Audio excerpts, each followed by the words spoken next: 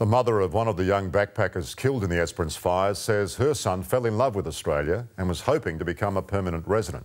Tom Butcher died, along with two other backpackers, while trying to save his girlfriend's horse.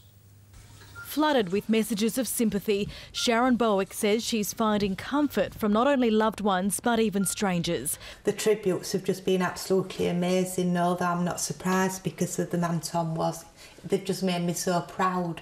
Her son Tom Butcher died in the Esperance bushfires while trying to save his girlfriend's horse. The 31-year-old moved to Australia 4 years ago. He was hoping to stay here permanently. The last time he spoke to his sister,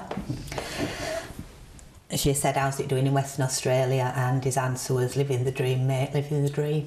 Tom's mother is on her way to WA from the UK, while his sister is hoping kind donations will help the whole family fly to Esperance to scatter his ashes in the ocean. I'll remember him as my baby. Tommy, you know, I'm just so proud of what you've gone out and done and achieved. Tracy Vo, 9 News.